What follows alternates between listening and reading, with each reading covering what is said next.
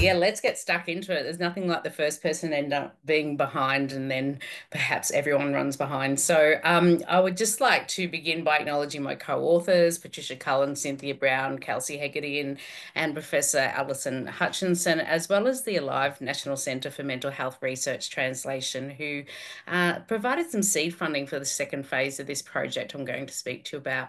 But before we do get into it, I would like to acknowledge that I am coming to you from the lands of the Wadawurrung peoples down here on the Kulin Nation and pay my respects to their elders, past and present, and to all of the traditional custodians here on the lands. I do recognise that I'm a visitor here and I appreciate the opportunity to do my work and to live on these lands.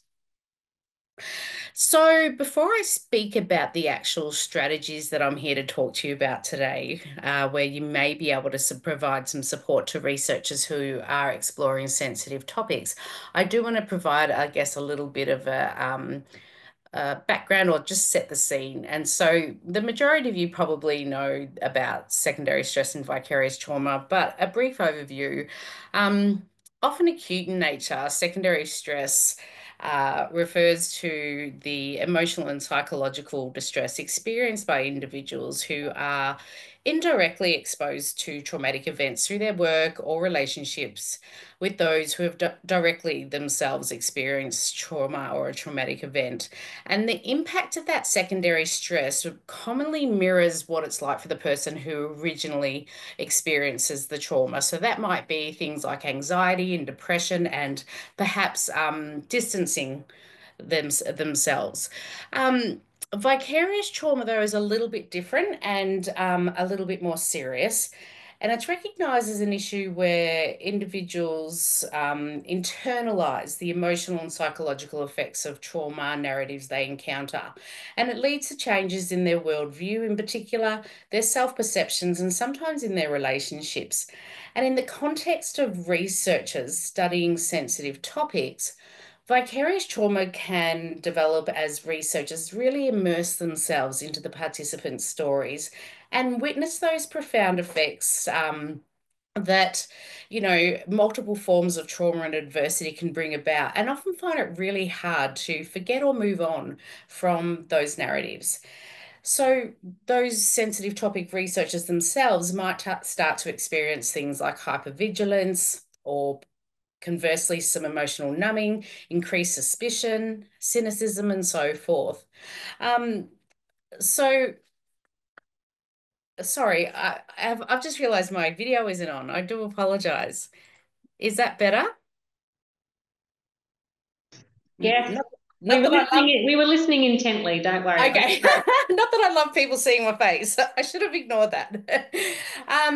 So why am I doing this study? I guess what I need to probably what I need to share is that it was really my experiences as a PhD student, and I guess being quite emotionally distressed by the content that I was hearing, by what I was seeing, and what I was feeling in that research, and that spurred me into action, not just because that was what I was experiencing, but because my fellow group of PhD students were all kind of experiencing the same thing. Admittedly, we were working in the areas of gendered violence and abuse. Um, and I just wanted to see, is that a broader experiences or is it more limited to our area? So last year I did a bit of a love project, one of those projects where you've got no money, no workload allocation, but you're going to do it anyway.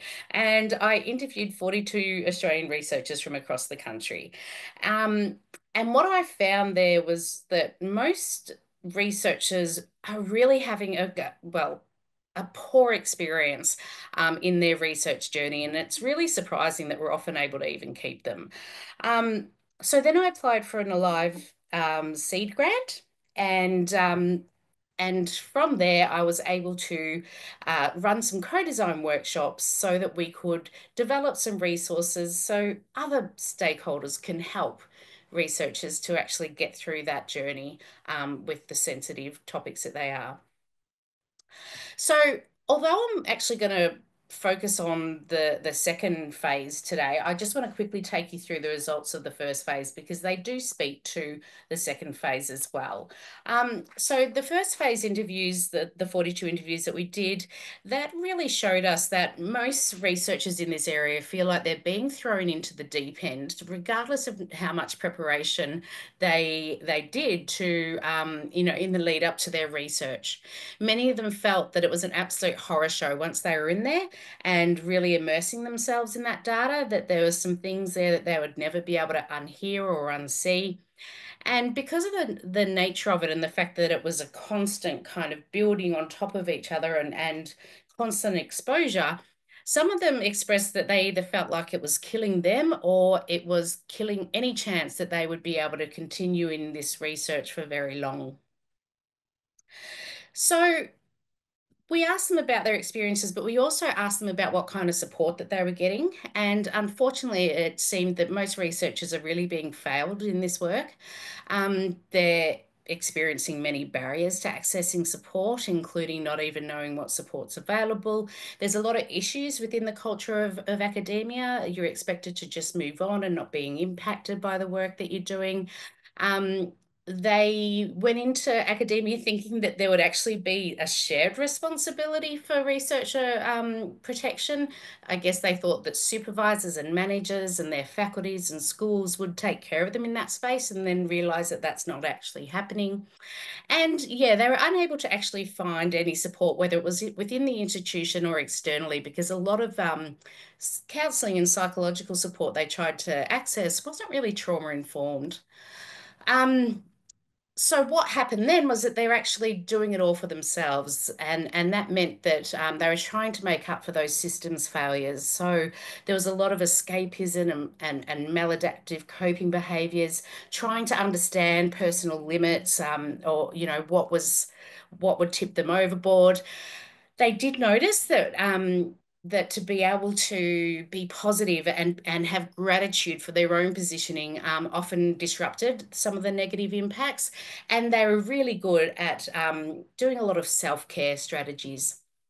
So, um, I guess that moves us into why we did the phase two results. The phase two of this study, and that is because we felt that, okay, researchers are saying that they're unsupported, and they do feel that there is room for other stakeholders to be able to provide support. So the first part of the 7 co-design workshops that we did over 3 phases identified to us that the stakeholders that they really felt could play a role were not just individual researchers themselves, but HRECs, supervisors and managers, funding bodies, schools and faculties, and also graduate researcher schools. Now, what we found during this time was really interesting because there is a huge perception by researchers, particularly early career to mid-career researchers, that committees are there to protect them as much as they're there to protect research participants and to, I guess, judge the merit of the research and so forth. Um, what they are very unaware of is that although we are expected to really keep a close eye on risk to individual participants and to groups and families and so forth, there isn't such a responsibility for an ethics committee to actually, really think about the researcher risk. And ultimately, that is probably more up to the actual research teams themselves. We know, those of us that are sitting on ethics committees, so probably most of us here, that we don't have the capacity to do all that work. It'd probably be lovely if we could, but we don't actually have the capacity, nor does the national statement actually require us to really focus on that area.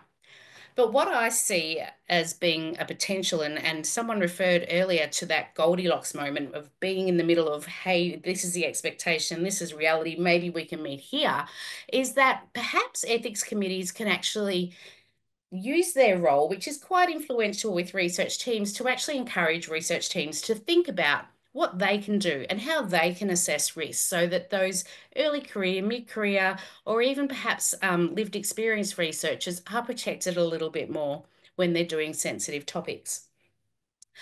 So We developed a few resources because we know that also that HRECs, they don't have time to develop their own resources. And we thought, well, if we can develop some templates, then we can pass them on to HRECs and say, here you go. If you want to use it, great.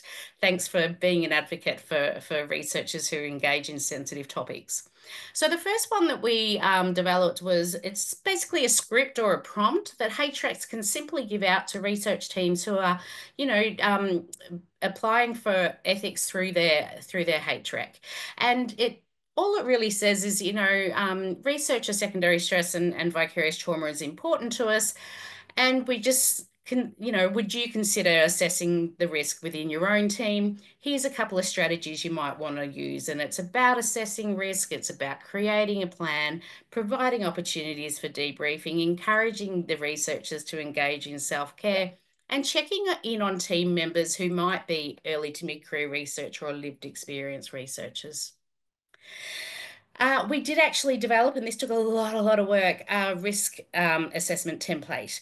And so this is where research teams, not ethics committees, it's above and beyond your role to do this, but research teams could actually get together and talk about how risky the project is, and then assess the risk and implement, I guess, strategies depending on where they had assessed their risk. So to do that, of course, we had to come up with risk ratings and guidance. So what would be a likely event within a study and how much of an impact that would have.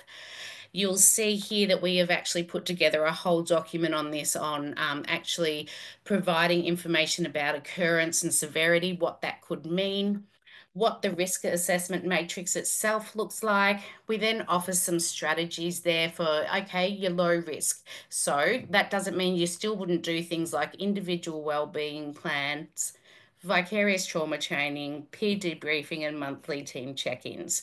If you ended up being moderate risk, you would do everything in the low risk, but you would also add in things like regular structured team debriefing. And down the bottom there, we have some examples of how it would be used, and it gives some scenarios that, a team perhaps has one researcher who's doing 12 to 30 interviews all by themselves, and where that actually puts them at risk and what they can do to help that researcher. Another thing that we developed just was, something that supervisors or chief investigators can use with their team. And this is another thing that HREX could just give out to research teams. And it's where that CI could sit down with their team and say, okay, so what are some of the triggers or warning signs that you're being impacted by the work you're doing? What can you do for yourself to keep yourself mentally healthy? Is it taking breaks? Is it, making sure you go for a walk after work? And what could we as your managers or supervisors or colleagues do to prevent and respond if you are being impacted by the research you're doing? And before I finish up, I just wanted to say that there are actually some resources out there that do exist for researchers. There is a researcher resilience community of practice here in Australia. We also have the ASSERT network that's only been recently established, but it is there for researchers who just want to share information or get a little bit of, encouragement in the work that they're doing. There's also a researcher wellbeing plan template that's been developed by Skinner over at Bath University. I encourage people to have a look at that. And the Sexual Violence Research Initiative have developed a Dare to Care whole training package on vicarious trauma. And finally, we are launching all of these resources with all the ones that we've done for the funders and all the rest next month. And if anyone would like to join us, you are more than welcome. You can scan the QR code there. And that's it from me. Thank you so much, Renee. And you can see online it has sparked some conversation here around whose responsibility is it. So in the interest of time, I think we continue the chat. It's interesting. I think, personally, I go back to one of your earlier comments just around saying that the HREC's responsibility is to the participants, but also to protecting the researchers as well. And, look, there's no harm in asking these questions, but do acknowledge some of the conversation that is occurring in the chat. And you might see also that it's going to be different across institutions and where their supports and things are. But, certainly personal experience is that it's often a one-liner. What are the risks in this project? And maybe there is appetite for more prompts around what some of those risks might be. So thanks very much for your Thank comprehensive you so much. presentation, and please continue in that chat because you've got almost another research study starting off in the chat right now.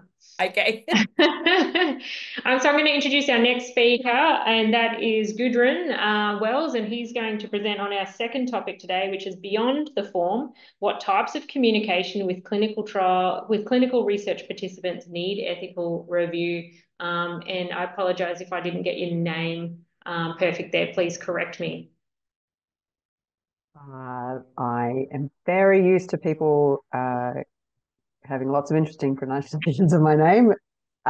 Thank you very much, Kim. I am talking today about a project. Gudrun, sorry, Gudrun. We can see you need to change over to we can see your presentation notes slide.